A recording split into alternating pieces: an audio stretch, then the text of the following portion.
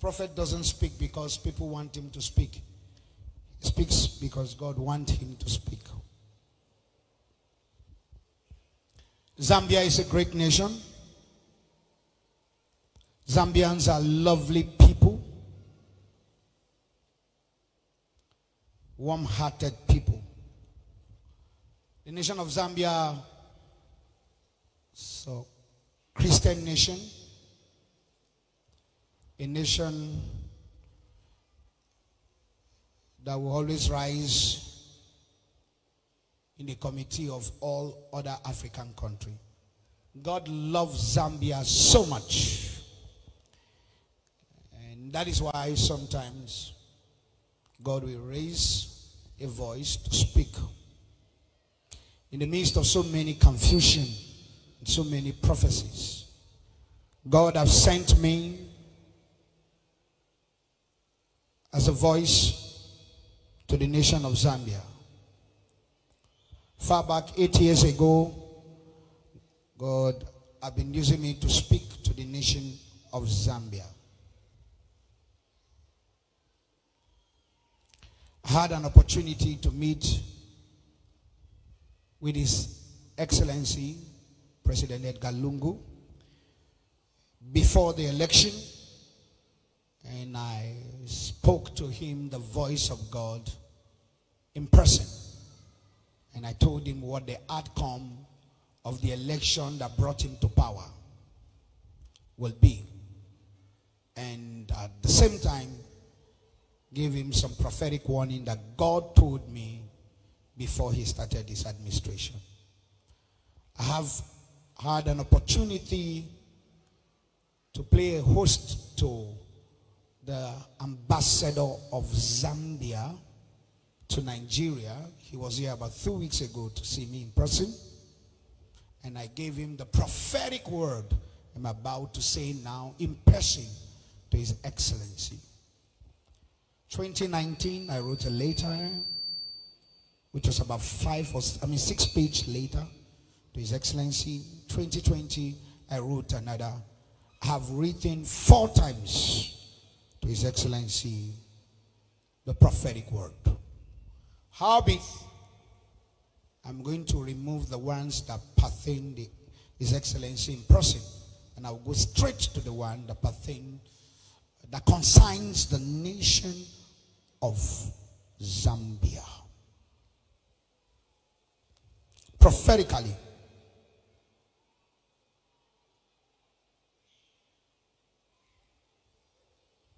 the election that is about to take place this August in the nation of Zambia is going to be a tough one.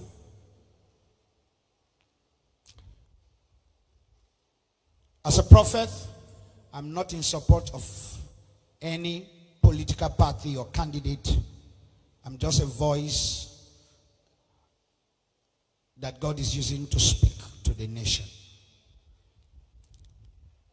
And my opinion is neutral, but the opinion of God remains. I'll try as much as possible to be careful with the way I present this message, but it doesn't mean my point will not be clear. The election will be tough.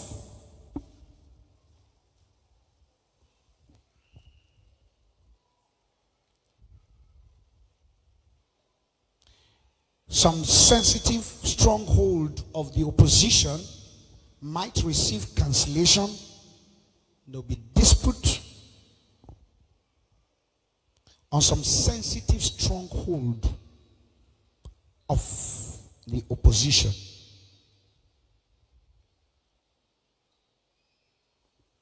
But that won't stop the will of God.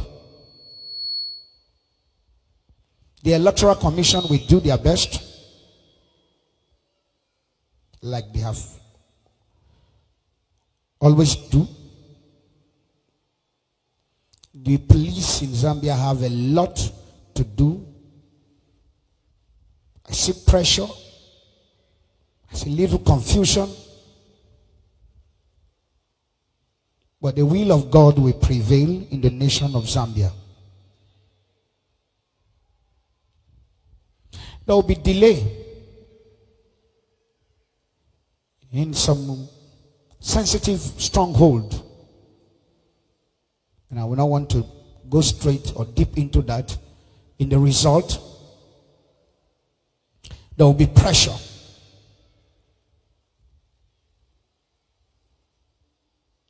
There will be an early lead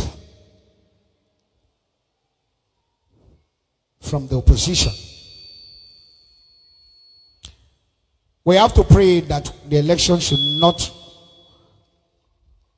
get to a point where we are saying there will be a rerun.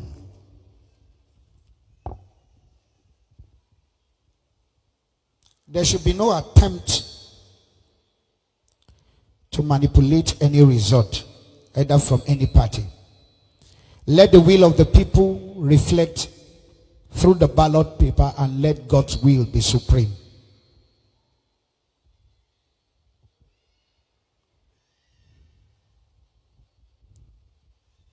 Will people cry foul play? Yes. But will it stop the will of God? No. I feel that the result will be delayed to negotiate behind the scene because of tension. But there should be no manipulation. His Excellency President Edgar Lungu meant well for Zambia. But like I've always said for the past 5 years, there are Judases around you. They want to scuttle your vision for Zambia. The question is, did you allow them to prevail? And if you did, the answer will be best known by the ballot and the outcome of the election. If you dealt with your Judas, there will be no need to worry. But if you have not dealt with your Judas, you can tell by yourself that there will be surprises on the day of the election.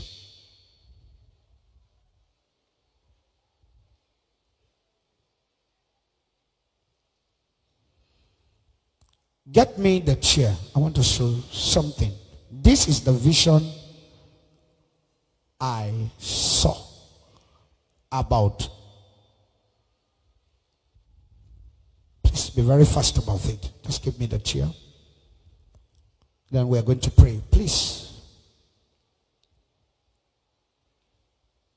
Now, those of you who want to attack me, you can attack me. Those of you who want to, no problem. I want to quickly add that my prophecy about the outcome of the election last 5 years ago was used as a campaign tool by some members of the ruling party. I'm not trying to use my prophecy as a campaign tool. I remember when I prophesied, everybody said, the man of God is genuine. Hold it for me. When I prophesied, they said, the man of God is genuine. In my vision, I saw the chair where the current president is sitting on spiritually. And it was typified by this. Spiritually, are you seeing this? Can there be balance? I saw some people trying to repair it. But the more they do, it goes down.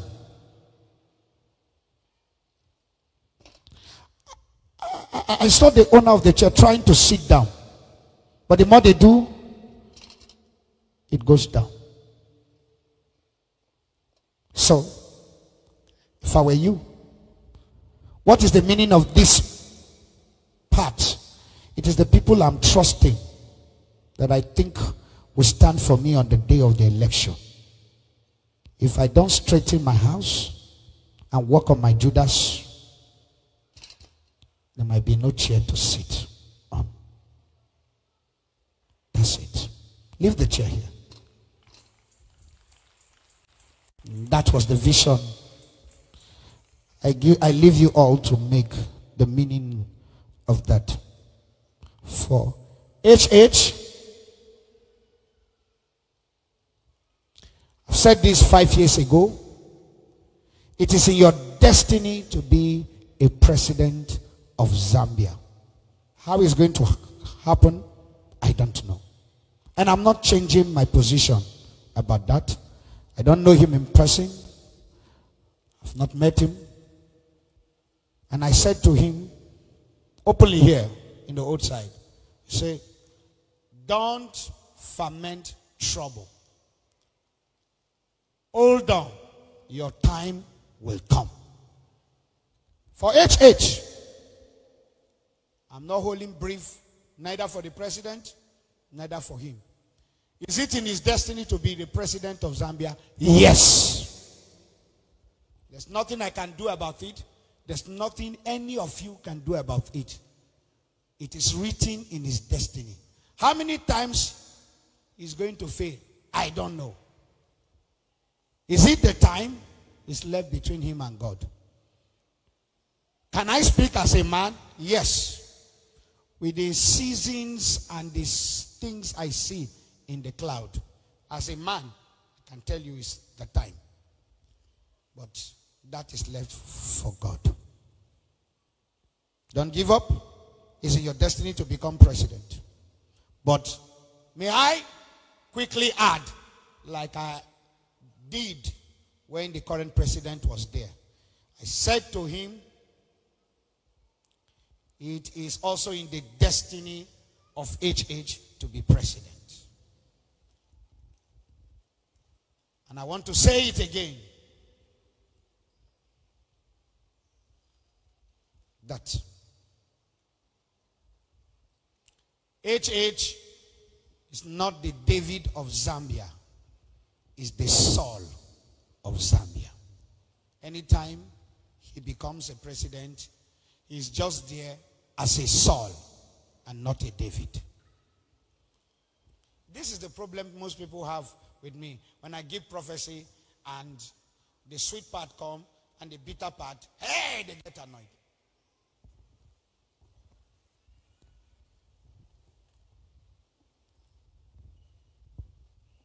If the prophecy of the prophet is sweet to take you to power and is bitter when truth has said, it's left for you. For us, we prefer not to enter a nation than to tell lies.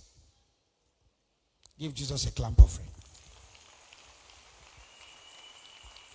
Can you show that seat again?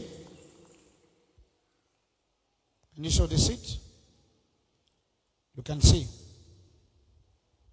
If I were you, I will forget about the opposition. I will look at those I call my pillar. They have broken my stamina. So what I will do in the next 11 days is to repair my chair, not to look at the other person.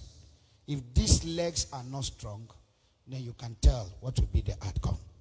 Give Jesus a clap offering.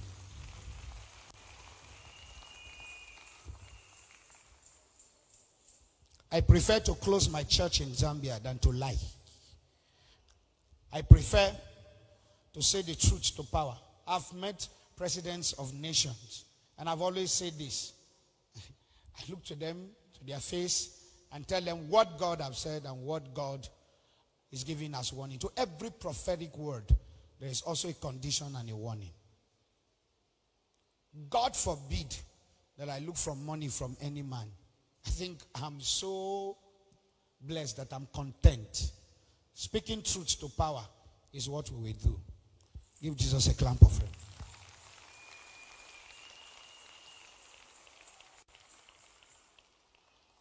God spoke to me about Nnamdi Kanu, and I gave a warning. I said there are Judases around you.